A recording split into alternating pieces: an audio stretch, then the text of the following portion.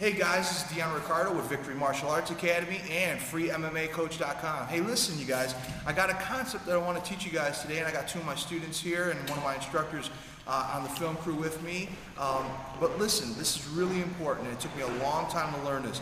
The game on the ground is all about transitions.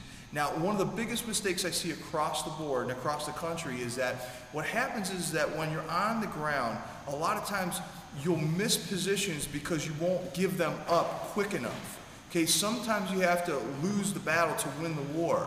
So you'll give up a position to transition into a better position. Let me kind of show you what I mean by that, okay?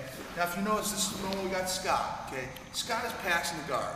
So let's say if Scott goes to pass the guard and he opens it up and he starts to bring a knee over. At this point, the right thing to do is Mo is not so much fighting the pass as he is already looking to transition into the next position, just like this, okay?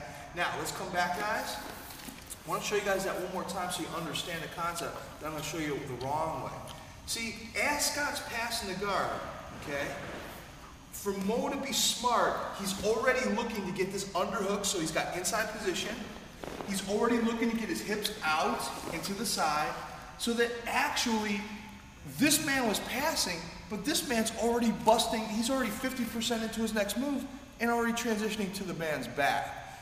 This is good groundwork, this kind of stuff. So it's in the transitions. Now let me show you it wrong, okay? What happens, and you'll see in a lot of tournament film and stuff like that, is that this guy goes to pass the guard, he's passing, and now Mo figures out, hey, he's passed, I better get out of the cross side. Well guys, once he gets to this position, it's already really difficult to get out. I mean, this guy's 100% passed, and now you're trying to work an escape from 0 to 100. Okay, do it again, but do it the right way. Okay, now I want you to look at it in percentages. When he goes to pass the guard here, okay, he's maybe 25% passing the guard right here. So now he makes his escape to that pass, or his defense to that pass, at the 25% mark for him. So he's at 25%, and now Mo is 100% out. You see the transition? So, moral of the story, do not wait until somebody has totally passed your guard or transitioned into a position and then try to escape.